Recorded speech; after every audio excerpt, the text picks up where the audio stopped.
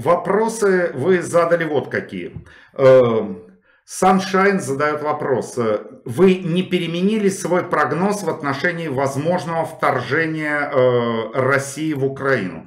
Нет, уважаемый Sunshine, я не переменил свою точку зрения. И могу вам сказать следующее. Могу только повторить, что Путин трус. Никогда на прямое столкновение он не пойдет. Он будет действовать исключительно гибридно. И в этом плане я не прошу, дорогие друзья, верить мне, что называется, на слово. Я вам предлагаю вспомнить 2014 год, когда уже после Крым наша, я это подчеркиваю, значит, готовились референдумы также в Донбассе и Лугандоне. И вдруг, значит, в Москву прилетает скромный президент Швейцарии Дидье Бурхальтер. О чем они разговаривают с Путиным, неизвестно.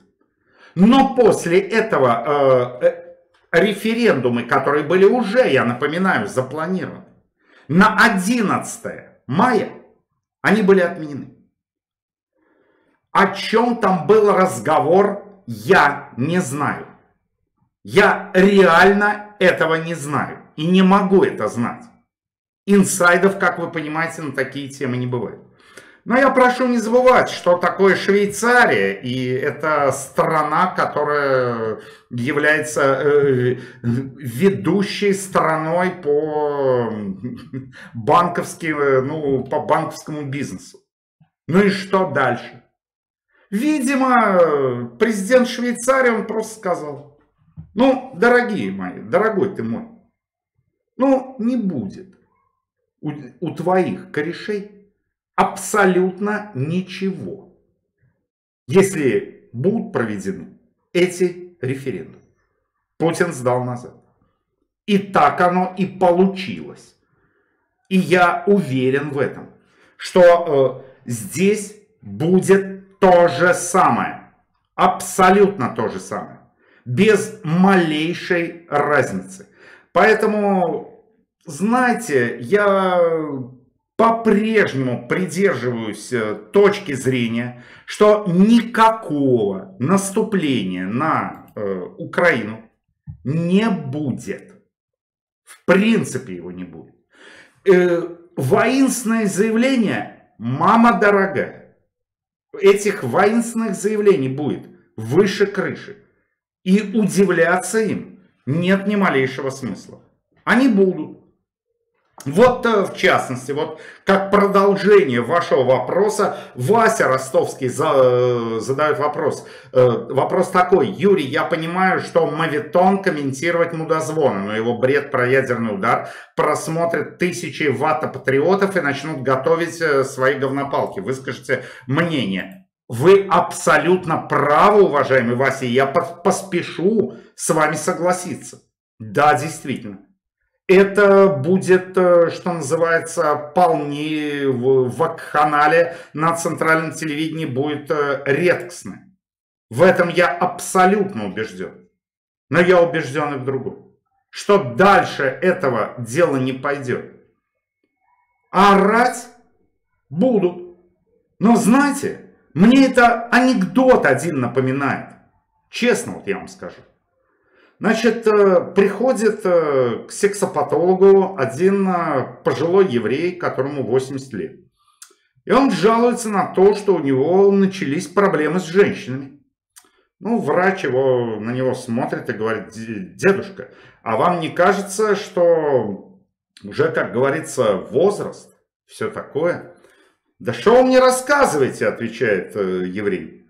Вон мой сосед Соломон Маркович, ему 85, и он говорит, что у него все нормально. Да, а знаете, дедушка, а вы тоже говорите. Вот и здесь то же самое абсолютно. Без малейшей разницы. Говорить они будут, трындеть они будут. Мама, не горюй. Как-то вот так. Так, Никита Трусов задал вопрос, вот какой. Значит, сегодня какие-то странные новости. Справоросы внесли проект закона о снижении пенсионного возраста. Люди, может, я сплю? Нет, уважаемый Никита, вы не спите. Это действительно Сергей Миронов, глава партии «Справедливая Россия-За правду». Он с Прилепиным же там объединился, я прошу этого не забывать. Действительно, сегодня ТАСС опубликовала, что партия Миронова внесла законопроект в Государственную Думу о том, что необходимо откатить назад по пенсионному возрасту. Но давайте, друзья, элементарно включим логику. Что такое поданный законопроект? Это означает, что документ регистрируется в картотеке Государственной Думы.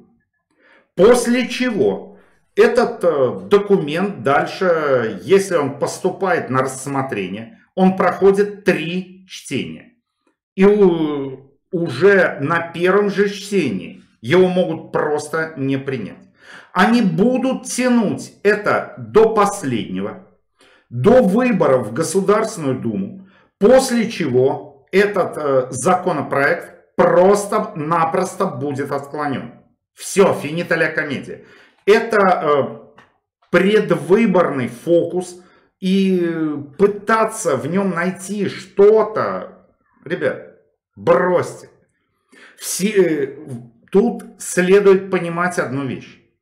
Любые, я подчеркиваю это слово, любые инициативы Кремля, казалось бы, здравой, направленные на улучшение жизни людей, все, без исключения, эти инициативы – это пиар, который они потом спустят на тормозах. Не будет этого. Не примут они это. Увеличить могут. Вернуть назад никогда они этого не сделают. В принципе не сделают. Так что об этом, друзья мои, я предлагаю, честно говоря, забыть.